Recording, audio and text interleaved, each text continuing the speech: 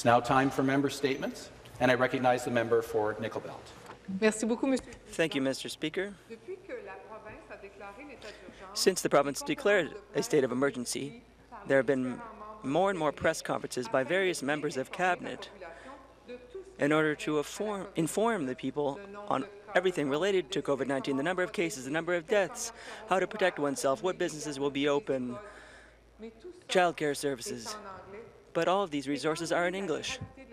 Given the seriousness of this situation, frankly, it is embarrassing that the government believes that it's fulfilled its responsibilities towards Francophones.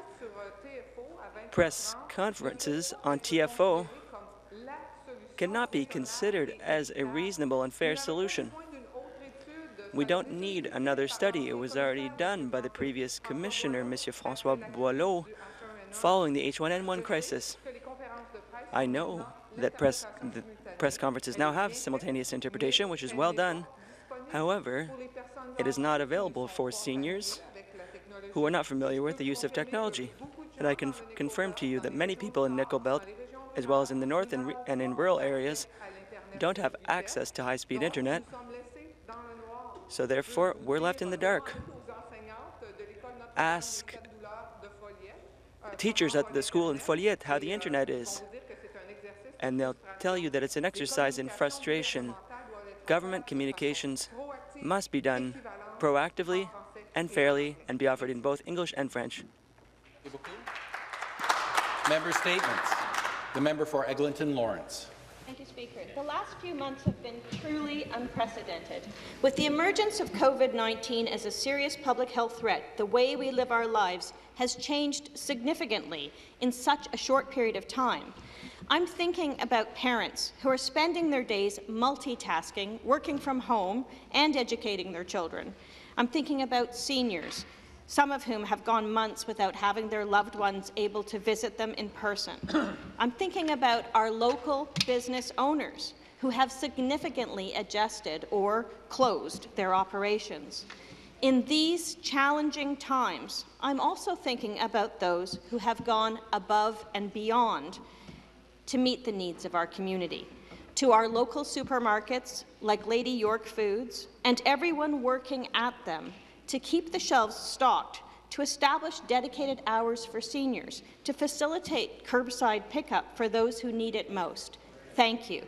To community organizations like B'nai B'rith Canada, organizing emergency food drives for the most vulnerable, thank you. To local businesses like Canada Goose that reconfigured their production lines to produce gowns, or Paula Aria at the Beauty Lounge Salon, who donated masks and gloves to our frontline workers, thank you. To all of the nurses, personal support workers, and other staff on the front lines at Baycrest, Villa Colombo, Terrace Gardens, Forest Hill, on the Avenue, and all our retirement homes and long-term care homes, thank you. You embody the Ontario spirit. You are the reason we will defeat this virus. Thank you. Thank you. Member statements. The member for Trinity Spadina. Mr. Speaker, when I was told I had a few minutes to speak in here this morning, I reached out to the Chinatown community and I asked them what they wanted me to talk about, and the first thing they came up with was seniors. They're desperately concerned about the seniors in their community and seniors across this province. And last week, two organizations, the Toronto Community and Culture Centre and the Support Toronto Canadian-Chinese Alliance, donated 5,000 disposable masks that we are now distributing to seniors across the riding. So I want to give them a shout-out for their generosity. And it's that kind of support for seniors that we, as a government, need to echo and reflect in our communities. The other thing that they were concerned about were our businesses. Before, Chinatown is one of the marquee tourist destinations in this city and in this province, and it dates back to 1870. And before the pandemic even started, property tax assessments were hitting Main Street businesses in Chinatown and across the city really hard. And now, with the pandemic upon us, the commercial rent relief that's being offered by the provincial and the federal government is just not cutting it.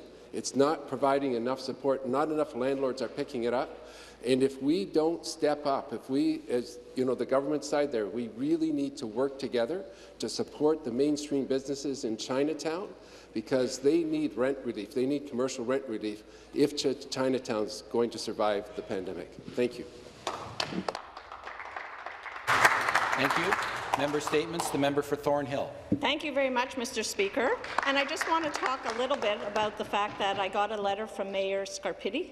Frank Scarpitti is the mayor of Markham, and he reminded me about patio season is starting. I think we're all excited to see that.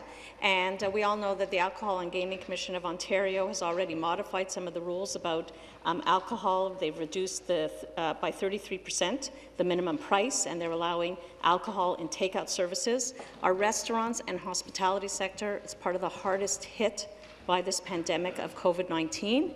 And what I would like all the members of this legislature to think about and to work together and let me know what they think in expanding patio service. So part of it is municipal bylaws, we all understand that, but perhaps we can work with the Auditor General, he's been very supportive, to expand the services that patios can offer. Perhaps the hours they can offer it, perhaps the locations, perhaps they could take up a bit more space if there's maybe even park space or parking lots that we can amend the rules. So I know that, and I think everybody here would agree, that people feel a lot more comfortable social distancing outside, and that hopefully this global pandemic has toughened us up a little bit, that even if it's a bit chilly on the patio, that we'll walk over and we'll dress appropriately. So whether it's for restaurants in Thornhill, York Region, or all across Ontario, I'm appealing to everybody to try to support their local restaurants and hospitality sector, encourage them to provide the services that you feel comfortable using. Thank you very much. Member statements. The member for Toronto Danforth. Thank you, Speaker. Small businesses in my riding, from the Danforth to Queen Street, Pape to Gerrard, are in crisis. And you and everyone are well aware that sales across Ontario have dropped dramatically. And although many landlords are working with business tenants, many are not. Small businesses give life to our main streets and provide thousands of jobs. Their survival is critical. And yet, as many have said to me, they are being treated as if they are expendable. They've repeatedly asked for a moratorium on commercial evictions, and they have been turned down.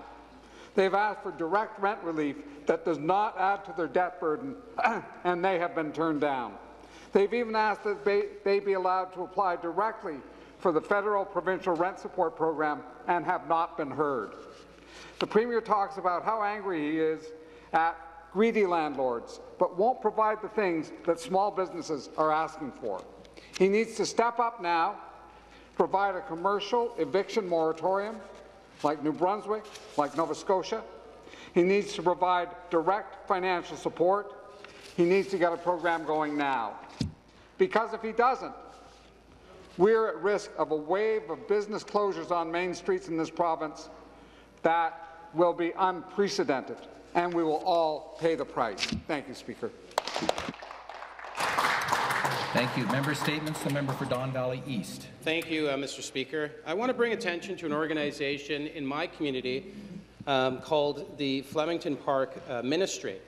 As you know, Flemington Park is a very diverse community. It's a community where I grew up, and food security is an issue to some people. Speaker, every single week, the organization delivers 114 food hampers to shut-in seniors and 80 prepared meals. And they work with the local community health centre, and the ministry is also preparing 75 bins of fresh produce to local families, with plans to accommodate another 200 families if necessary. Their goal is to help families better understand where their food comes from and provide the best possible produce locally. They help local gardeners with virtual workshops to ensure that they get safe, great food, and utilize the 72 community garden plots, which helps alleviate food insecurity. Speaker, in their most recent project, the Common Table Urban Farm, which I had the pleasure of seeing for myself last year, over 5,000 kilograms of locally grown produce went to over 1,200 families. And their plan is to expand that reach in many, many ways. We need organizations, especially because of COVID-19, locally, to help people learn more about food and to provide good quality produce. So thank you so much to all the volunteers and to the organization. Thank you, Mr. Speaker. The member for Etobicoke Lakeshore. Mississauga Lakeshore, I apologize. Thank you. Thank you, Mr. Speaker. It's an honor to be back in the House today. Like many of you, I've spent most of my last 2 months working with local business to fight COVID-19 and to help those in need most. Dave Fergan of Sure Good Foods donated over 77,000 pounds of chicken to food banks across the province. Vince Molinaro gave us 1,500 pizzas. Meaty Meats, Fair Good, and Solstice are many local businesses that are helping. Neutral Farms, Rouge River Farms have given produce. And Pina and Laura, my good friends from Sobeys Canada, gave us a skid of canned food plus $10,000 worth of gift cards. Our local convention halls are cooking it all up for families in need. At the Oasis Convention Centre, Danny has produced thousands of meals for frontline workers at Mount Sinai. My friend Vishal from Sidam Foods donated and helped us deliver it all, with Stephanie from Mexican Flowers, Magdalena from Remax, Susie from UPS, and Amira from CMFG, and so many more. I set up a website asking for help for our seniors socially connecting. VIG Computer delivered tablets for our long-term care homes. Lakeview Community Partners gave us $100,000 for Trillium Health Partners. Brightwater gave $15,000 to Compass Food Bank. Birch Sports has raised $22,000 more. Speaker, I could not be more honored to represent a community so rich, blessed, with so many people helping their neighbours when we are in need. So thank you to everyone in Mississauga Lakeshore. I say thank you again to the member for Mississauga Lakeshore. Member statements. The member for Timiskaming Cochrane. Thank you. COVID-19 has turned the world upside down for Ontario farmers. Some of their products, some of their markets have disappeared, and others, prices have plunged. This is going to impact them and possibly our food security. The federal government has introduced some programming. I think we can all agree that it's not enough. But Ontario has a program called the Ontario Risk Management Program that was created to buffer farmers against market crises. And when that program was created, the Ontario government agreed to pay 40% of the cost. Subsequently, the government, the Liberal government of the day, capped that fund, so it no longer pays 40%. In the last election, although it seems eons ago, both the Conservatives and the NDP agreed that that cap should be lifted. Once again, we're asking for that cap to be lifted, and we're not alone. The Ontario pork producers are asking for that cap, the beef farmers of Ontario, Ontario sheep farmers, Ontario veal, and the grain farmers of Ontario. I think farmers across the province have a universal question. This is the government that they thought was going to defend agriculture, and yet agriculture has never, as the rest of the economy, but agriculture has never been in more trouble in Ontario right now. You have a program that works, risk management works. What are you waiting for?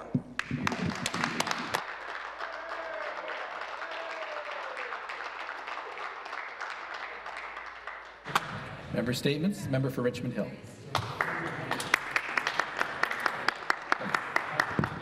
Martin Thornton, Mr. Speaker.